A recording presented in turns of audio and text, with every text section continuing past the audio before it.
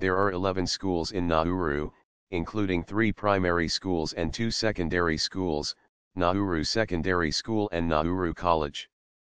In 2011, the Australian Department of Foreign Affairs and Trade reported that 3,026 children were enrolled at Nauru's schools. The Nauru campus of the University of the South Pacific, USP, is located in Iwo District, Nauru. The campus also serves the broader community through a continuing education program. A classroom at Nauru Secondary School after refurbishment as part of an Australian aid package to the island state. Education in Nauru was first formalized by the work of Protestant missionaries in the early 20th century. The first schools were established by missionary Philip Delaporte, teaching children literacy in the Nauru language.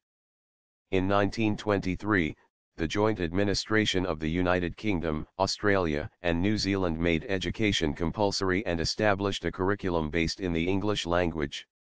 Australia's USAID funded an $11 million refurbishment of Nauru Secondary School beginning in late 2007. The project to assist in improving educational performance in Nauru was completed in 2010.